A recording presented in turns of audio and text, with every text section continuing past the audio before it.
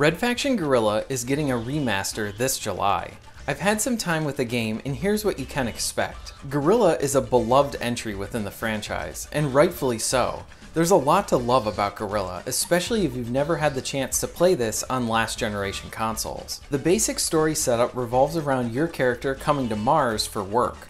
Upon his arrival, he finds out Mars is not a friendly place. The EDF have taken over Mars, and the workers need to contend with this violent opposition. Your brother is already involved within the Red Faction, fighting for the freedom of the people. You quickly get roped into the fight yourself, and your main goal is to tear down the EDF. The story is fun, but the real star of the show is the gameplay, and the biggest star of all is the destruction.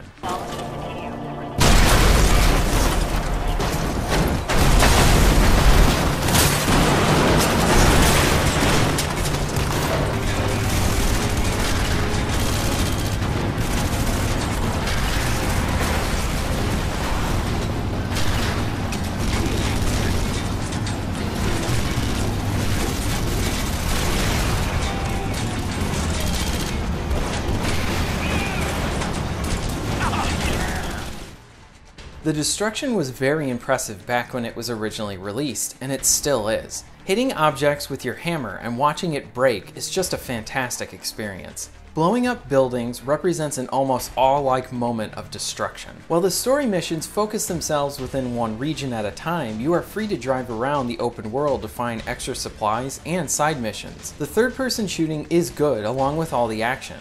You'll feel like you're contending with this large opposing force, and very satisfying when you emerge victorious. There's a lot to love within the single player. The game boasts an improved frame rate, which is greatly appreciated as the game runs at 60 FPS. You'll also have access to the single player DLC for the game. The last star of the show is the multiplayer, and this is because of the destruction.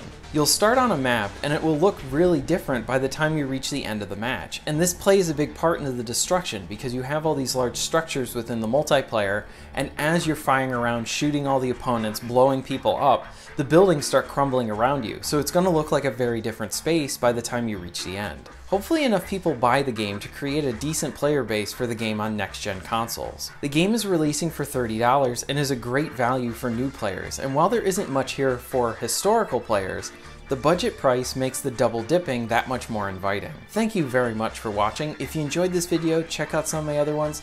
If you'd like to help support the channel, check out my Patreon page at the end of this video and the description down below. Thanks again, and I'll see you next time.